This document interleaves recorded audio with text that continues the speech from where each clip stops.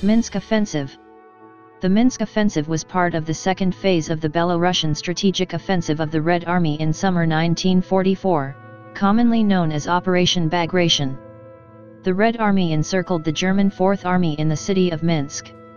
Hitler ordered the Fourth Army to hold fast, declaring the city to be fortified place and defended even if encircled. The Soviet 5th Guards Tank Army attacked from the northeast, while the 2nd Guards Tank Corps moved in from the east, and the 65th Army advanced from the south. About 100,000 Axis soldiers from the 4th and 9th Armies were encircled, of whom some 40,000 were killed and most of the rest captured. The result was a complete victory for the Red Army, the liberation of Minsk, and the rapid destruction of much of the German Army Group Center. The role of the 3rd Belarusian Front in the first phase of Operation Bagration was essentially complete by June 28, when its cavalry mechanist units halted at the Berzina. The same day, with the initial objectives fulfilled, Stavka issued a new order, number 220,124. This ordered the front to force the Berzina from the march, and develop an offensive towards Minsk and Molodechno, capturing the former in cooperation with the 2nd Belarusian Front and reaching the latter no later than July 8. The 5th Guards Tank Army, under General Pavel Rotmistrov, was however criticized for its slowness in attaining its objectives and ordered to display greater decisiveness. German planning largely involved damage limitation. The immediate effects of the Vitebsk-Orsha offensive and Bobruisk offensive made it clear that Soviet forces had the deep objective of the city of Minsk. Authorization was therefore given on June 26 to shift the 5th Panzer Division from Army Group South Ukraine to assist in the city's defense. By the time the operation had commenced, the entire 4th Army had been bypassed on both its northern and southern flanks. Despite this, it was ordered to hold fast. Its central corps, the XXXIX Panzer Corps, had largely disintegrated under Soviet air attack whilst attempting to reach the Berzina crossings, having lost 2 corps commanders in as many days.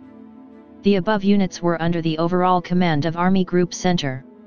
The offensive developed through 3 main phases: the breakthrough of the initial German defenses along the Berzina, the advance of the Soviet motorized exploitation forces, and finally the encirclement of the German Fourth Army after the defensive positions were overrun.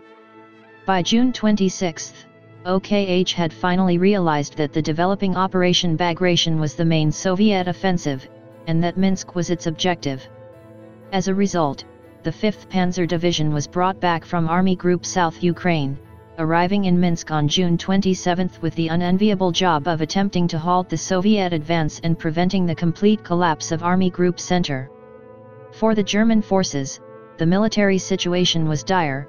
In the Army Group's northern sector, 3rd Panzer Army had crumbled, with the LIII Corps wiped out, the 6 Corps shattered, and the 9 Corps being pushed steadily west. In the south, 9th Army had lost all cohesion, its remaining troops being pounded by artillery and air bombardment. 4th Army's 3 Corps were now ordered to hold fast, despite being bypassed by Soviet forces on their flanks. Hitler declared Minsk a Festerplatz and instructed the remnants of 9th Army to reinforce its defense. 5th Panzer, which was reorganized on June 28 into a combat group under the command of Dietrich von Sachen, took up positions near Borisov on the main road northeast of Minsk, along which elements of 4th Army were fleeing from the front. 5th Panzer's main tank regiments, which unlike many German armored units at the time were at full strength, were concentrated to the north, screening the rail lines being used for evacuation. The road itself was held by a rearguard of infantry, while Heavy Tank Battalion 505, equipped with Tiger IS, held the rail lines at Krupki to the east. There were few manpower reserves in the area from which a defense could be organized. Some further reinforcements were provided by Gruppe von Gottberg, the rear area security units of the Durlwanger and Kaminsky brigades. The crossing points on the Berzina southwards were defended by several police and security detachments organized as Gruppe Anhalt, and elements of divisions from Muller's 12 Corps, which had fallen back on the town of Berzino.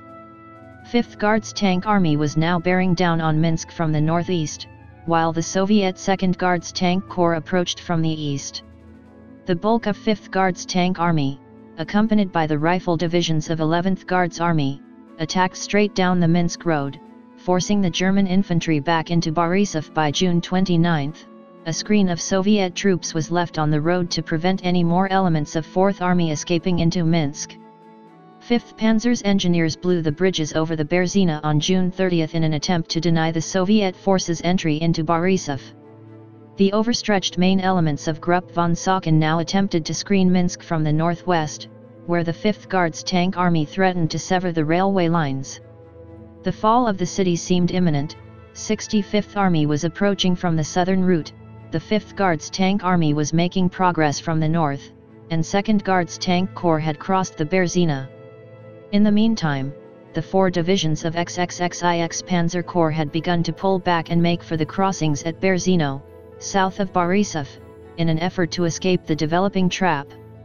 A column of vehicles stretched back for many kilometers, under constant air attack, as the bridge was repeatedly damaged by bombing. The replacement corps commander, Lieutenant General Otto Schunmann, was himself killed on June 29, and the entire corps began to disintegrate. The elements of Army Group Center holding Minsk began to prepare for withdrawal on July 1, authorization finally being given on July 2. Von Socken and the 5th Panzer Division were ordered to fall back towards Molodechno in the northwest. Von Gottberg, after stating the defenses of Minsk were collapsing, withdrew his units towards Lita. With substantial elements of 4th Army still east of the city attempting to withdraw, the 2nd Guards Tank Corps broke through the defenses of Minsk in the early hours of July 3. Fighting erupted in the center of the city at dawn. By the next day, Minsk had been cleared of German rearguard units, while the 65th Army and 5th Guards Tank Army closed the encirclement to the west. The bulk of 4th Army, and much of the remnant of 9th Army, were now trapped. Over the next few days, 4th Army made several attempts to break out of the encirclement, led by those divisions still retaining a coherent organizational structure. The largest group of encircled forces comprised the divisions of 12 Corps, which remained relatively intact, along with those elements of XXVII Corps that had successfully retreated from Orsha and which were now trapped near Pekalin. The Corps commanders, Müller and Volkers, decided on July 5 that their forces should break out to the northwest and west respectively, accompanied by the remnants of Martinek's former XXXIX Panzer Corps. They were now as much as 100 km behind Soviet lines. The 25th Panzer Grenadier Division acted as the spearhead for the breakout at midnight on July 5, but was scattered, with some elements passing north of Minsk to reach German positions.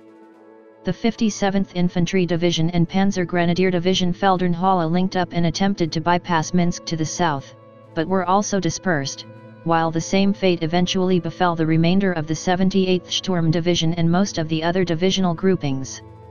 Some elements of the 14th Infantry Division under their commander, Lieutenant General Flork, managed to link up with remnants of the 31st and 12th Infantry Divisions. Kampfgruppe Flork, after finding Minsk abandoned and burning, was eventually able to escape the pocket and reach the 12th Panzer Division's positions. Lieutenant General Müller, who had been placed in command of all the encircled units of 4th Army, was captured on July 8 after a failed breakout by the 18th Panzer Grenadier Division. He immediately issued an order to all encircled troops to surrender, which was broadcast over loudspeakers by Soviet forces and dropped from Soviet aircraft in leaflet form. A large number of German unit commanders and soldiers chose to disregard the order, however, and continue escape attempts. Soviet forces were reporting actions against groups of encircled German soldiers several thousand strong until mid-July, and smaller groups until some time later. In total, around 100,000 troops from 4th and 9th Armies were caught in the encirclement, of whom some 40,000 were killed, most of the remainder being captured. Partisans played an important role in locating and mopping up the encircled forces. Within the broader strategic framework of Operation Bagration, the Minsk Offensive was a complete success. The 3rd and 2nd Belarusian fronts were subsequently committed to the 3rd pursuit phase of the strategic offensive in the Vilnius and Białystok offensives respectively.